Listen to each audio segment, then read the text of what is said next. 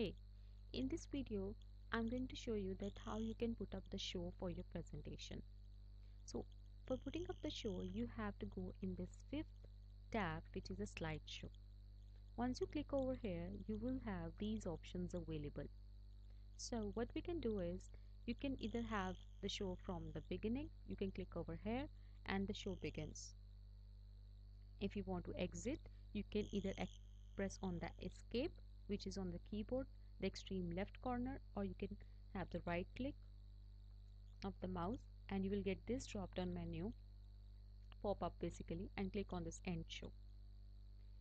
If you want to have a show from some front slide, like maybe you are on this slide number 4, and you want to show it from here, you can click from here, front slide, and the show will begin from here. You don't have to start it from the beginning. And again, if you want some other stuff, custom slideshow, you want to design and create your own slideshow, you can click over here and click on this custom shows.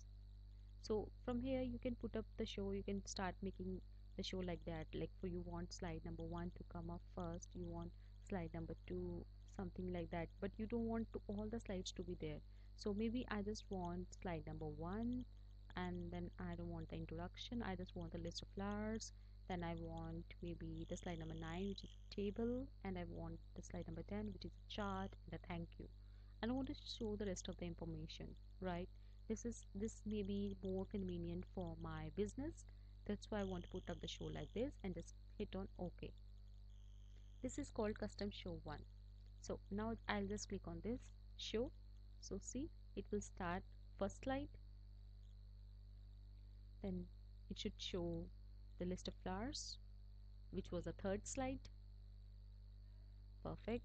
And next is the table, which was the 9th, and the 10th slide is the charts. So this way you can customize your slideshow. You don't have to depend on any of the specific way that how it should be shown. So after the slideshow is over, it will click on end or escape. Next is set up a slideshow. What you can do with this option? Let's go in the beginning and click on setup slideshow. So with this you can have it like some few options like this, from where you can put the slideshow. Like you don't want it from the beginning, like you just want to show slide number 2 to 11, or this is the last slide which is available to us, or maybe I want to start from 5, I don't want to start from the beginning, right? So for custom show, you can either have this one custom show you want to show, or you want to have something else. Then you want to have the timings if presented, or you want to do it manually. For now we have the timings that we have set it for to the 4 seconds, and then you want to show it on the multiple computers, like on the projector and the your own computer, or you want to show it just on one projector. Right now this laptop is not connected to any projector, so this will show only to me as a primary monitor. Okay, so in case you have a projector and you have your laptop, so the projector will be visible to all the audience and the laptop will be for your use. So you can click over this option, show presenter view. Then if you want to use some pen, or you want to use some maybe you want to show it to the people over here, the audience over here, and you want to show some kind of values, then you can use the color of the pen. Now the show options: loop continuously until escape, show without narration, show without animation. In case you don't want to have any of this option, about narration we have not discussed, I'll discuss it with you right now. In case you don't want to have a narration, this is a narration that you will record for yourself, and basically it will speak up. And if you don't want to show that, then click over this show without narrations, right? And yeah, that's all. So you should always use the current resolution. This is the recommended one. Let it be like this only. And yeah, perfect. So let's go back and click OK. So this was your what you can do with the setup show. Now hide slide. Using hide slide, what will happen? This particular slide will not show up in your complete presentation. So when you are setting up the show, this particular slide, whichever slide you have chosen, and you click on hide slide, that will not be visible. Okay, let's move on.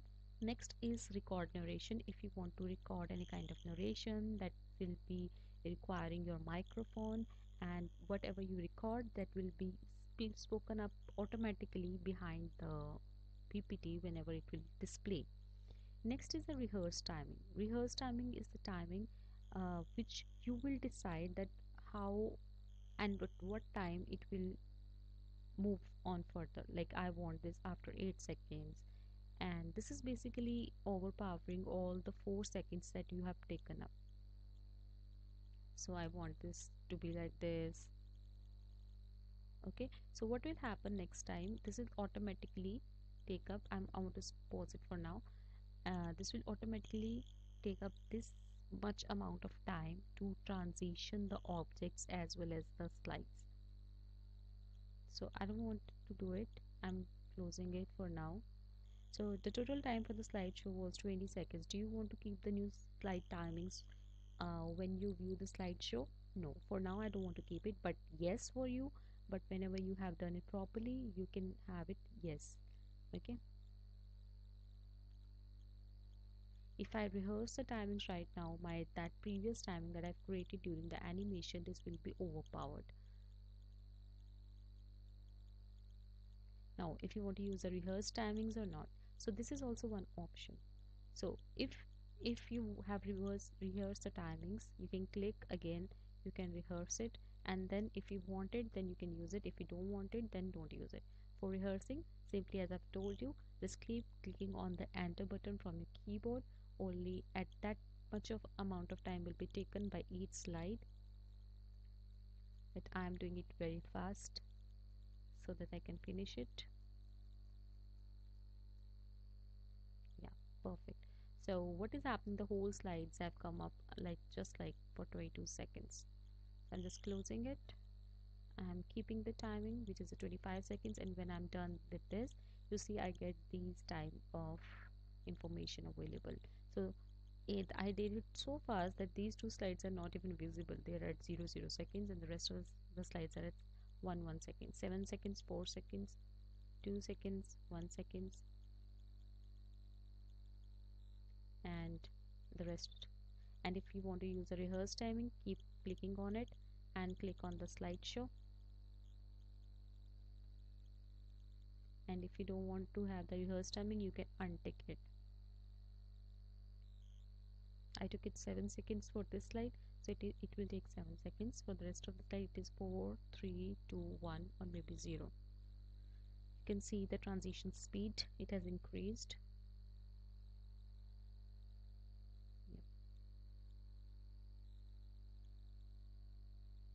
So this is the rehearse timing. This will help you that you can have the narration of your PPT, or you can rehearse with the PPT that how much time it is going to take, and you don't have to use the enter button or maybe the mouse click and wait for it to turn.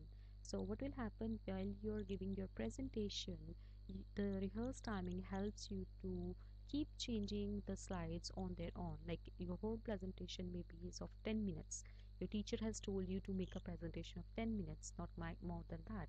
You can rehearse these timings at home, and you can make a presentation customizing to, like, each slide takes maybe 2 minutes, 1 minute, something like that, and you're explaining or whatever is present on that slide. So you can use it that way.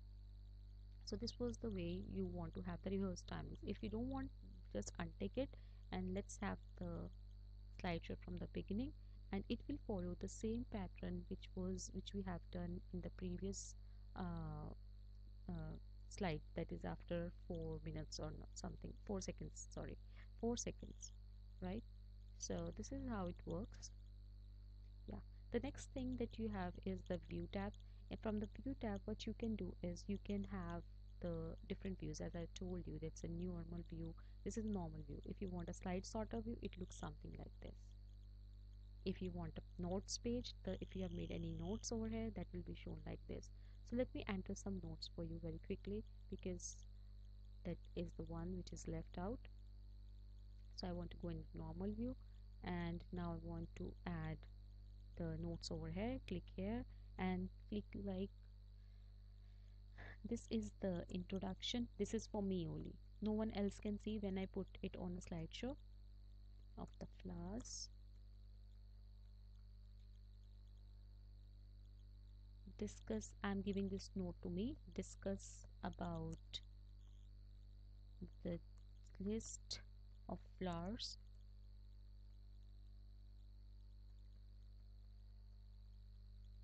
Right. So like this you can write some other roses are beautiful or something like that. That is for you. And they are red, the additional information that you don't want to show it to your audience.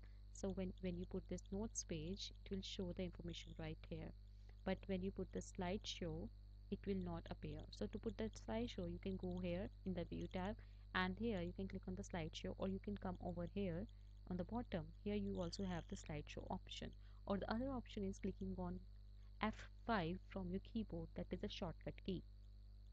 So let's click over here, and you will see that we don't have any kind of additional notes that we have written.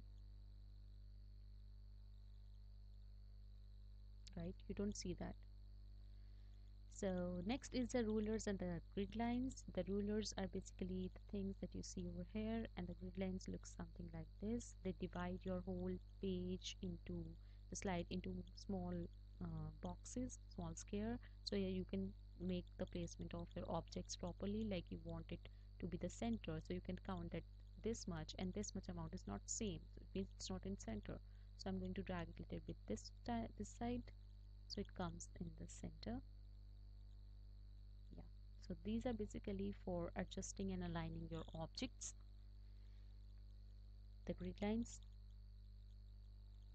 you can put the objects the way you want. I want it to be little bit more here, and I want this thing to be on this side. Yeah. So this is now the center. The same amount of space need to be left from both ends. So this is how you make use of the grid lines or the rollers. And then this is for the zoom in. If you want to zoom in, like you want to zoom in to fit to the screen, or you want it to zoom into 400%, 200%, 100%, 50%, whatever the zoom in thing that you want. Then if you want to fit it to window, maybe after zooming in, maybe let's do it to 200% maybe, and click OK. You see this expands. If I want it back to fit to a whole window, let's click over this. And then this is the colors thing, that the colors you want for your slides. Maybe you want it in the grayscale. You see the whole of the slides would go turn into grayscale, right? If you don't want any of the grayscales, you can go back anytime to the colors mode. And you want pure black and white, you can have the pure black and white. Everything will be turned black and white.